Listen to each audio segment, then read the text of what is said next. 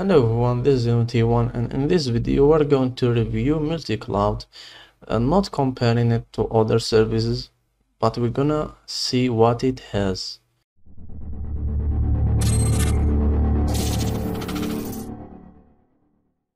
So MultCloud has a lot of features that I wanna show. Firstly, to create or enter your account, you have to click sign up, or in my case you just do log in. And I just logged in with my Google account here, as you can see, and here is the first thing maybe you're gonna see, and for others not really, but anyways, that's it. You get a free 5 GB of file transfer if you use the free version, or you can upgrade, and these upgrades can vary, depends on how much traffic you want, and also you can do unlimited data traffic. Yeah, but most people don't really need too much unless you are a company or agency of some sort, and you need your data to be sent in very large number. It will cost annually around 100 or 200, which is reasonable. Yeah, it's really reasonable in the data world. So here it is. This is the first page, I guess, that you're gonna see in this service. So you just add your clouds. As I told you before, it adds multiple clouds. That's what the name say anyways. So there's Google Drive, OneDrive, Dropbox, Mega, Google Photos, and the other Drive services.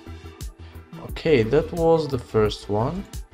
And the other one is task list, and here you can make multiple tasks for the service to do for you once you establish the your clouds. Yeah, so let's see each one of them. So you have cloud transfer, so it actively transfer your files from server to server using their cloud transfer, so you don't have to let your PC open. And now here is team transfer, and I'm not sure what this one is for, but it's for teams, and it's good if you discover it later. And this is a cloud sign. Well, as you can see, this one is very good in case your computer gets infected. It has like the same tech I reviewed in AOME, and yeah, and this is interesting. So you have the same feature.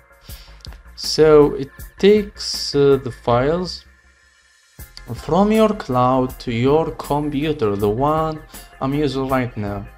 So you just pick where you're gonna sync those files and from which cloud service you have.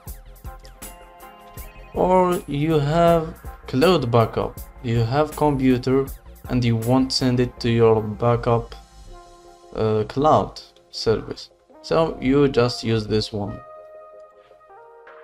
And this one is for remote upload, where you can use links, torrents and magnets to your clouds.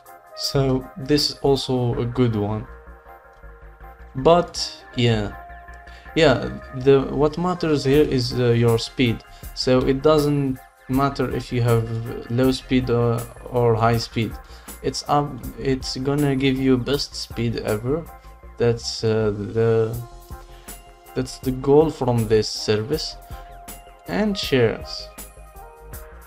As you can see, this one, you can share files, and this is probably if you have a team or something, I'm not sure. So that's it. That's the major features that this application do. And yeah, my final thoughts is it has reasonable prices if you are working with very important data in your cloud, and if you have to secure it, I really suggest MultCloud. And if you want transfer it like fast, and the net you have is somehow slow, this is the best one for you, and I really suggest it. And yeah, the price is really reasonable. $100 a year isn't that much, plus it gives you unlimited data transfer. So yeah, I'll take that if I were you. And anyways, that's it for today. I hope you learned something from this service, and I hope I convinced you enough so you start using this service. Thank you for watching.